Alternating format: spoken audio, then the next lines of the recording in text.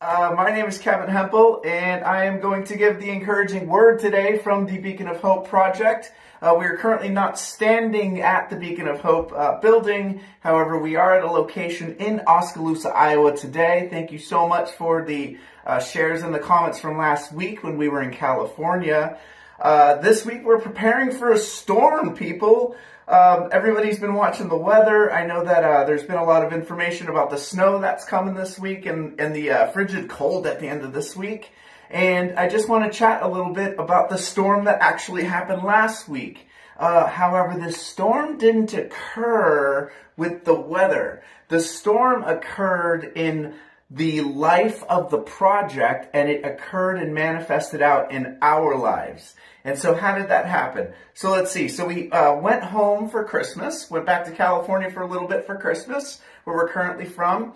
And we spent New Year's together there, and I took the first flight from California back to Iowa. It turns out that the airport systems and all the powers that be there ended up switching all the flights at the beginning of the year. And so I had to fly from San Francisco to Chicago just to get 2,000 miles back to you here in Oskaloosa, Iowa. Normally I fly into Des Moines or Cedar Rapids, but this time I had to fly from San Francisco to Chicago. I took the first flight out of California to get here to Oskaloosa for this week and the following weeks.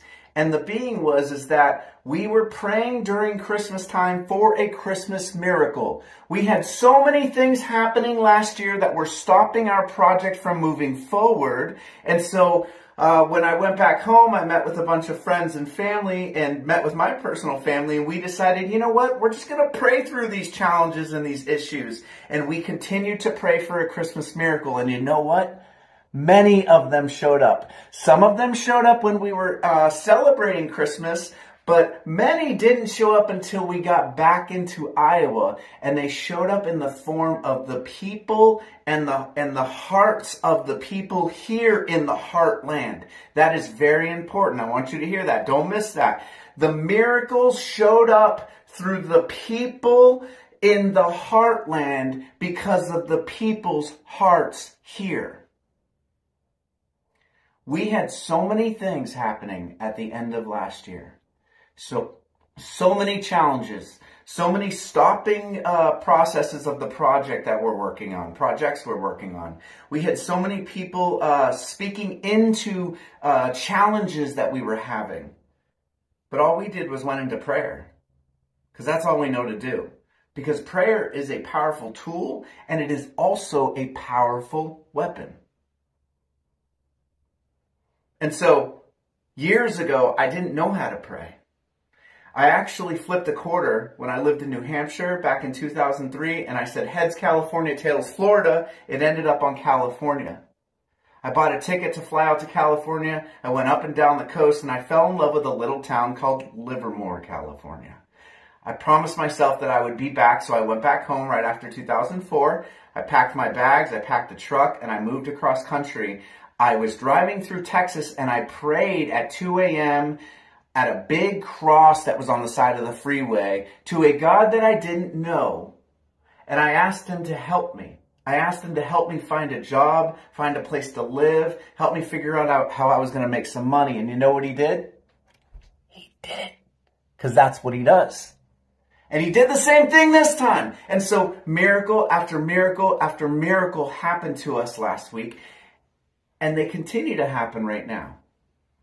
And so my encouraging word for you this morning and today is, and for the rest of the week and for the rest of the year of 2020, our word, remember last week, the word is wonder. And it already kicked into place. So this week, I want to encourage you and ask you and tell you also to go ahead and pray. And if you don't know how to pray, just man, I don't know what I'm doing here. I need help. I need help. I need somebody to come and help me. I don't know what else to do. I need help. Sometimes that's all I can get out. And I go to a friend and I say, hey, I don't know what else I need. I don't know what total help I need, but I just want to tell you what's going on in my life. And every time I do that, things happen.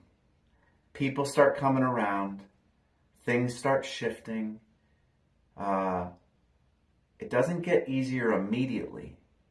However, it starts to break through.